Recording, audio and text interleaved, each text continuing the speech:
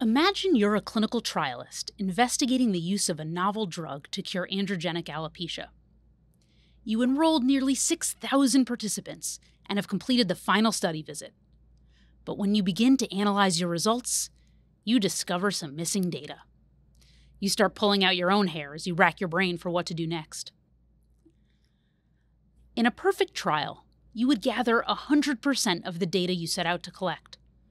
Participants would attend every study visit, lab samples would always be processed correctly, questionnaires would be completed in full, and so on. Reality is messier. Participants move away or skip some visits, instruments malfunction, questions are left blank. Hey, stuff happens. The result? Incomplete or missing data. You might think that if the amount of data missing is small and the sample size large, it may be possible to simply discard cases with missing data. After all, what are a few data points out of hundreds or thousands? But what if data are missing for a reason?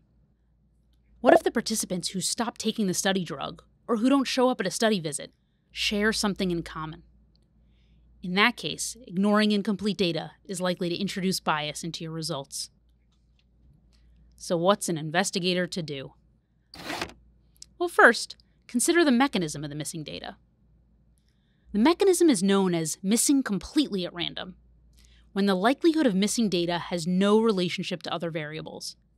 For example, in this study, participants upload photos into an app from which measurements are taken, and a handful of patients drop and break their phones, so they can't upload photos. That scenario is equally likely to happen to any participant, regardless of hair growth. So we consider the data to be missing completely at random. The mechanism is deemed to be missing at random when the probability of missing data is related to some other known variable. For example, despite your best efforts, some older participants find the smartphone study app hard to use and have difficulty uploading photos of their hair growth. In that case, the probability of missing data, hair growth, is related to the patient's age, but unlikely related to actual hair growth.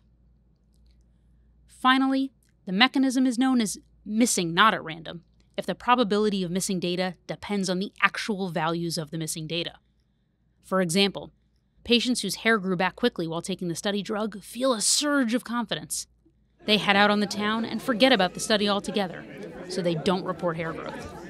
In that case, whether or not someone reports the outcome, hair growth, is related to the outcome itself. With these categories in mind, you've now looked at your data, identified areas of missingness, and carefully considered why it might be missing in each instance. So what do you do about it? Well, it depends.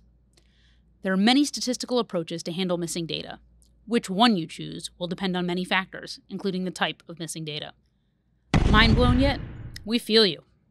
The point is, missing data happens. Deep breaths, don't tear your hair out.